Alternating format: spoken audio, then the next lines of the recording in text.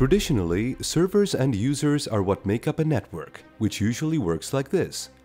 Servers store users' information and accessing it requires some conditions.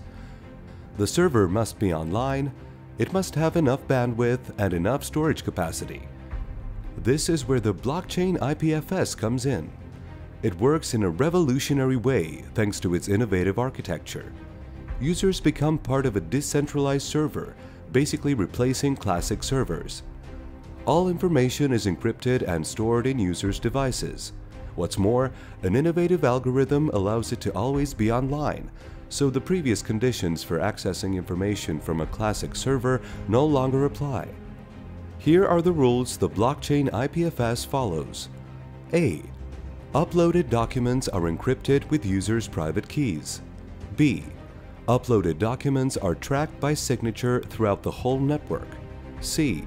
Uploaded documents are accessed with public keys and decrypted with private keys. D. The system computes and makes movements to be sure the documents are always online. An innovative encryption algorithm ensures the security of documents. Every source code of each file is encrypted and turned into a hash. The consequence? A variable length of code becomes a fixed length with the signature. This way, we get a fixed hash with a unique fingerprint. The DAG direction acyclic graph of the network is continuously improved by using the Merkle tree algorithm, and this way the system health is maintained.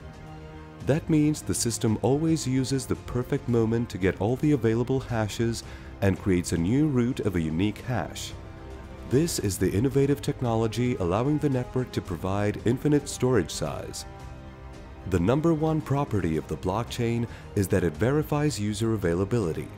It also eliminates duplicates and fraud by using the decentralized algorithm. Here at CryptoDATA, we created B-IPFS in order to build a decentralized network. Our aim is to provide automatic scalability which protects, corrects, and validates every action for better security.